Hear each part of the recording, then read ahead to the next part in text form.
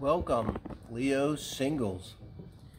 Doing the singles read here. Meet the soulmate. This is for the first half of October. I need my glasses, these big old cards. I'm using the illuminated tarot deck here. And this is a little different reading. It's always positive because I'm simply asking Spirit, who is the right one for you? Who is the soulmate you need now? I think relationships how primarily how we do our work here. It's a relationship-oriented soul work program. So this is the one that's right for you, not your next ex-problem, next ex-husband, next ex-wife.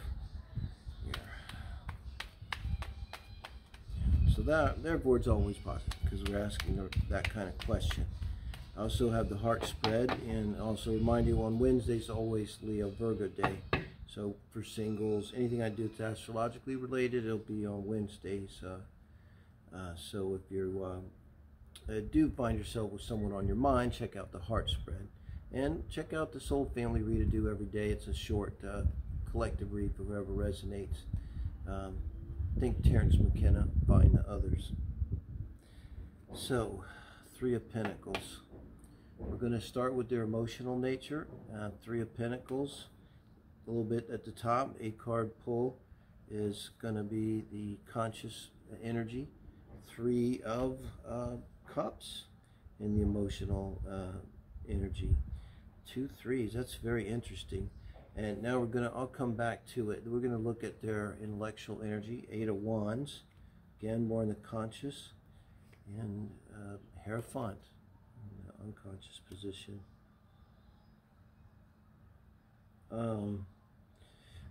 Very dynamic person here.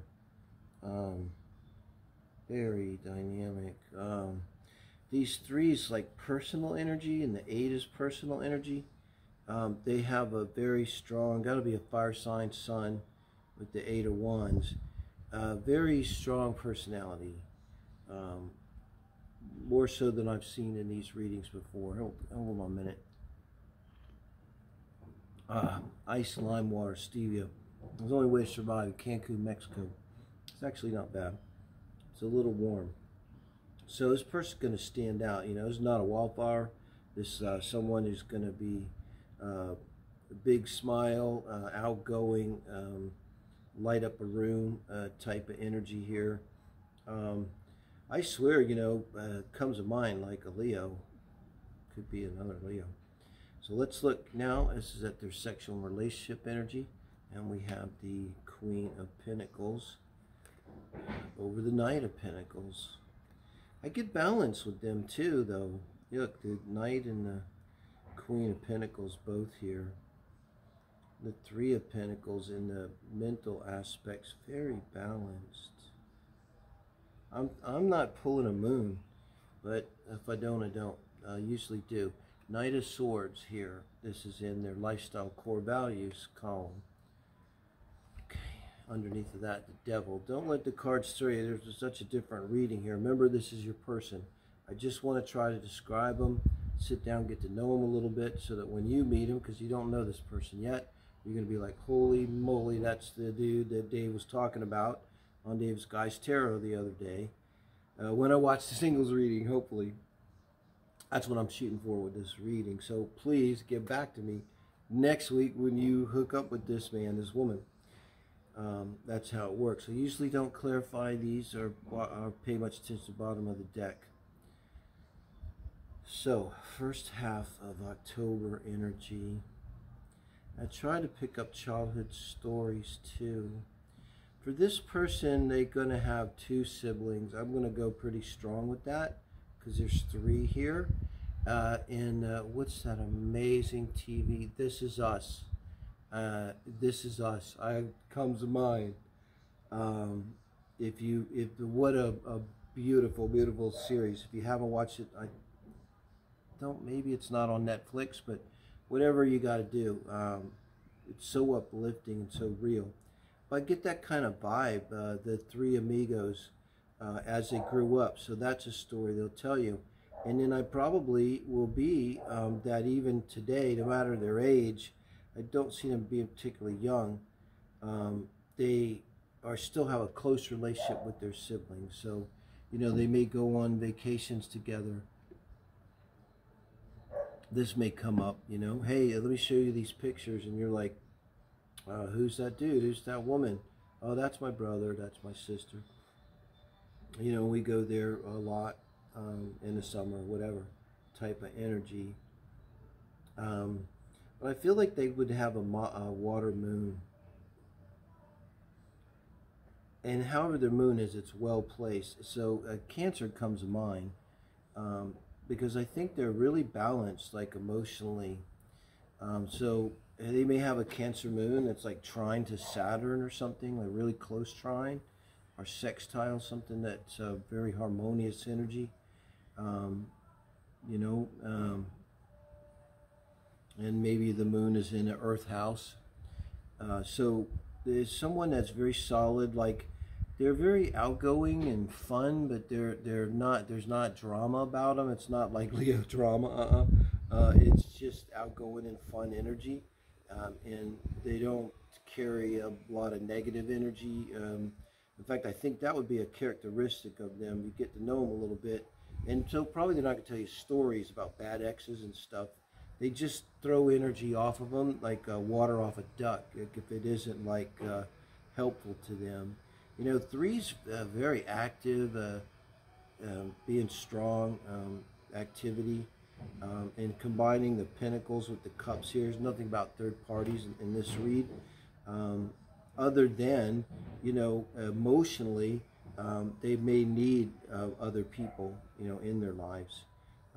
Emotionally, and like the moon is all about what we need to feel secure in ourselves, and they may like cooperation with other people. That might be an element of it too, and so they might have like this Leo energy, but they're a Leo that wants to cooperate, you know, more than dominate, let's put it that way.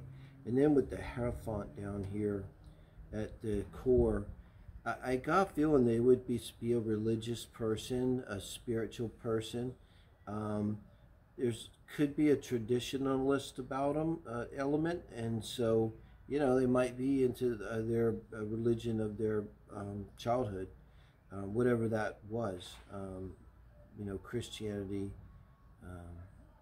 Buddhism, but it would be something to be very important to them. And probably the way their mind works is, and again, it's kind of that energy of throwing off things. It's like with the Hierophant, their mind is very focused, and with the Eight of Wands, it's very strong, and they have powerful intellectual curiosity. You know, if I saw fire over here, I think Sag Moon, but they have that kind of intellectual, could be a Sag, you know, I'm going with Leo right now. But they don't chat, they don't small talk, that's what I want to say. Their mind is always on something higher, and so they really don't care to talk about probably the things of the day. So if you're out with them and you're like, hey, did you hear about the Britney Spears or the whatever, maybe like, no, you know, what happened, you know. But if you want to talk to them about the impact of 21st century culture on traditional religions, or something spiritual or deep or meaningful, you know, I think they would really be down for that kind of conversation. And it kind of gives me the feeling that that's the kind of thing they're going to move towards, like in their work, because that's where their interest is.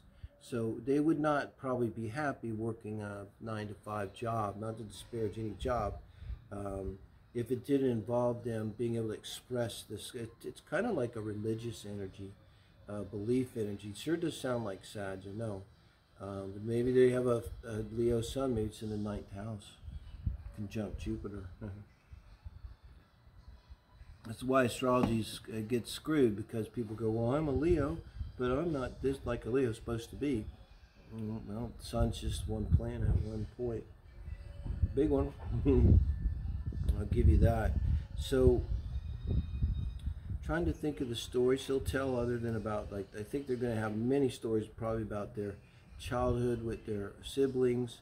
I think they have a very happy childhood. That's something in itself. That eliminates a lot. I mean, it'd be like, hi, you know, you can get that out of a text. Oh, I'm pretty happy, child. You know, people say that sometimes. Not exactly the case. As an astrologer, when you get into it, as far as things influencing us, it doesn't. Just because you weren't beaten up or abandoned doesn't mean it was exactly helpful. But that's going to tell you something. So they're probably going to want to talk about the deep things, you know, that kind of thing. Not a shallow person. There's a lot of depth to them. There's no, I don't think, any shallowness to them. Sexually. Now we got to go back to the Leo or Sag. And the Leo's looking better to me because the Queen of Pentacles and the Knight of Pentacles, it feels more Virgo. So this could be a lot of why they're the way they are. They got the Leo Sun, but they're banging a lot of Virgo energy. They may have Virgo, Venus, and Mars in their chart.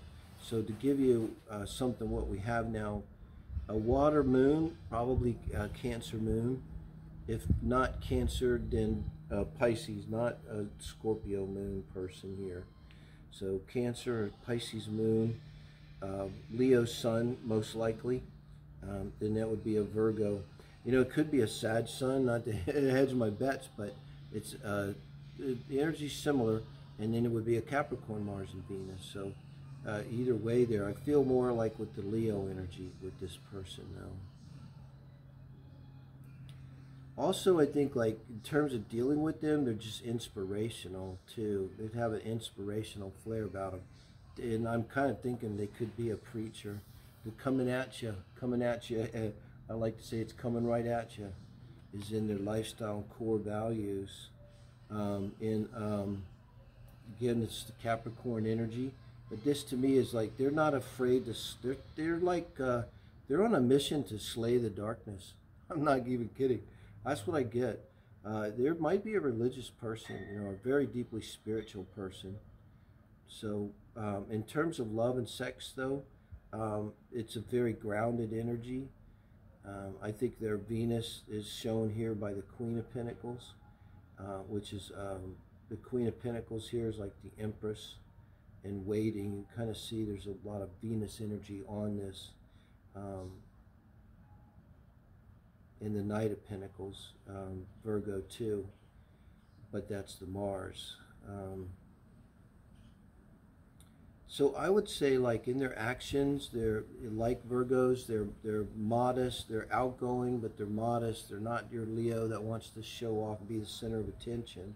But they are showing up with this strong energy. Think of the sun.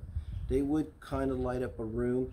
It's like around this person, people would be hard pressed to feel bad or negative.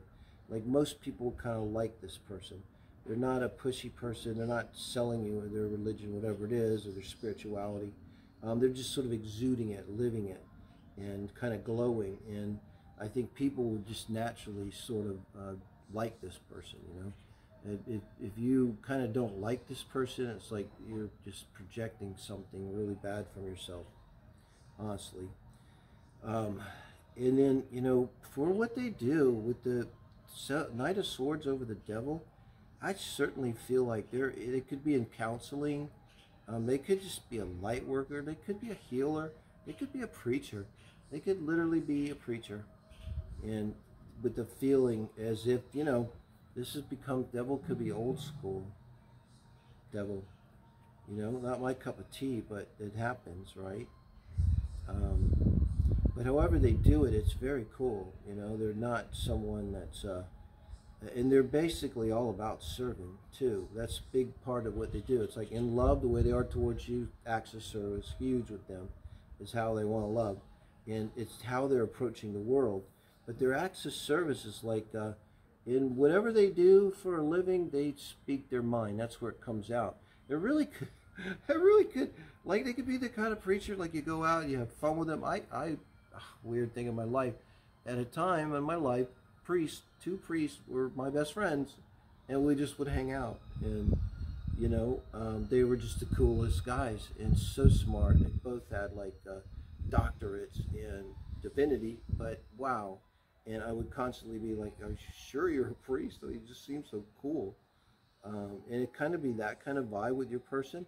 But then maybe they get up on Sunday morning and they bring it, you know. Get back, devil. Just saying.